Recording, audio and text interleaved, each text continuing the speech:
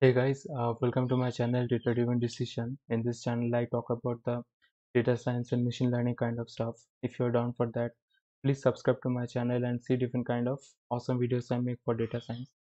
So today's topic is all about the binary cross entropy. Okay,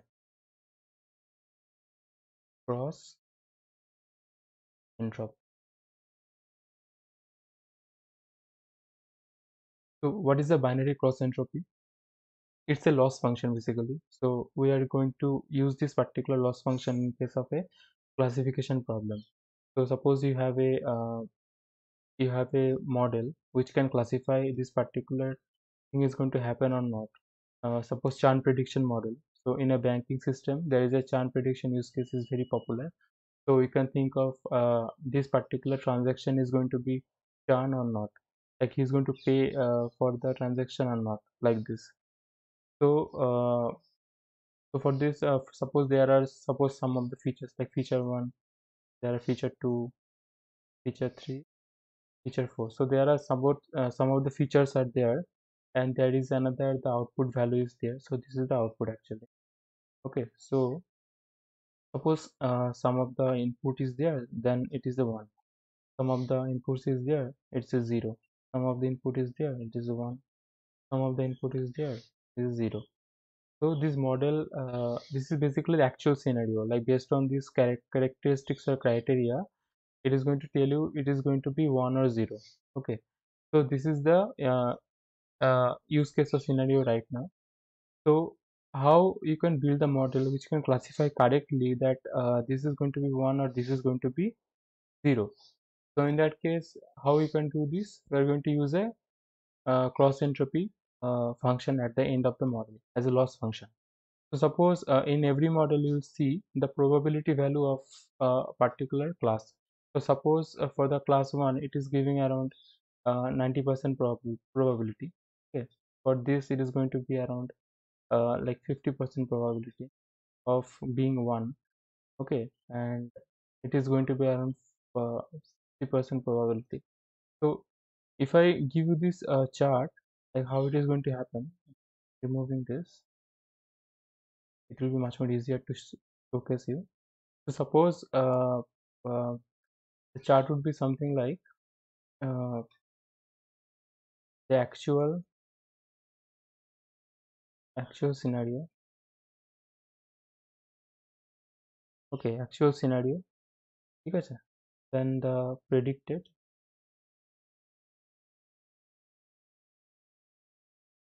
okay, the probability,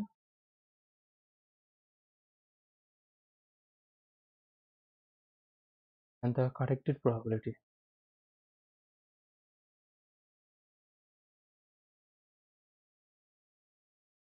Okay, so these are the different scenarios are there. So how you can do this? So actual scenario would be like suppose 1, 0, 0, 0, something like this. Okay, and the predicted probability is it is giving that 1 and it is also corrected given as 1. Okay, this is 0, correctly able to give you 0. This is 0, but it not able to correctly give you as 0, but it gives 1. Okay, but for this it's also not able to correctly give, so it's giving to 0. For this it is able to give correctly.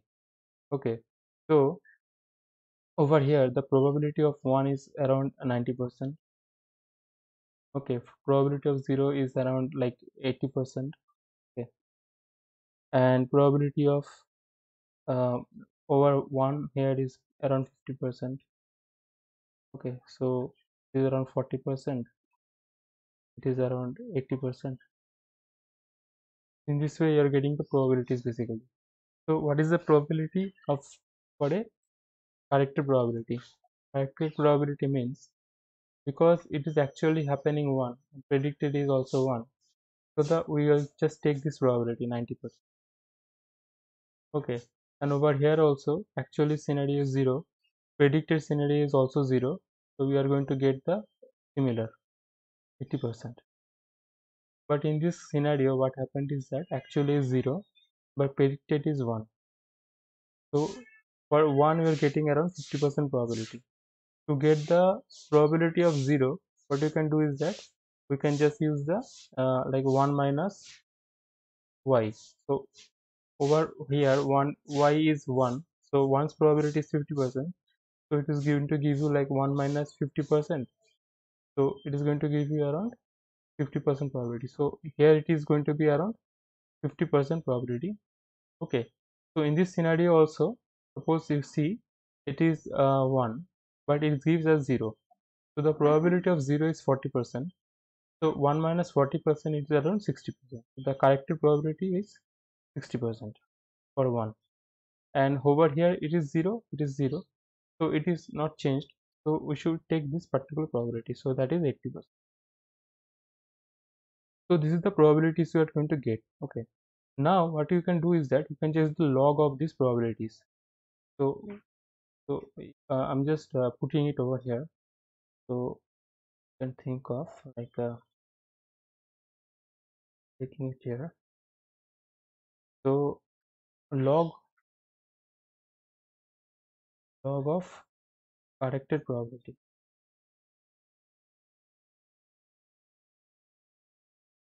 Okay, log of corrected probabilities, this is the value which is the log of these values. Okay, suppose the log value is like minus 0.202 minus 0.01, 0.0, like this, something like this, because we are taking the log value, so that is why it is coming null, negative values, 0.0, 0.03. I'm just taking the hypothetical numbers, so these are the log values. So now what is the cross entropy for this scenario? You just take the average of all those values, like you just take the average of like 0.02 plus 0.01 plus 0.03 plus 0.01 plus 0.03. Okay, by the 1 2 3 4 5, so we just take the 5 over here, so and just take the minus of it. Yeah, minus of it, so minus of this, minus of it. Okay, so it will be around like 2 3 6 7 10, so it's going to be around 1.0 by 5. Okay, it's going to be like 0.2, 0.2. So this is the cross entropy for this particular scenario. So every time whenever the model will learn, for every iteration it is going to calculate this cross entropy, and the objective of this model is to reduce this cross entropy as low as possible. So in that way the model able to learn the characteristics of the features and able to perform pretty well in the real life scenarios. So this is the binary cross entropy. So the same logic you can also apply for like multi-class classification also. So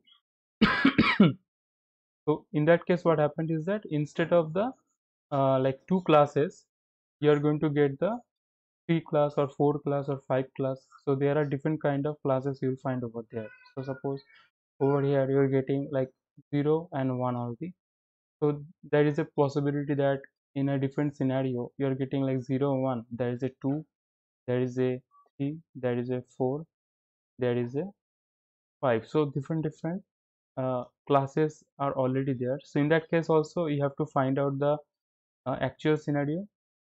Okay, actual, then the probability, like prediction, what is does it provide.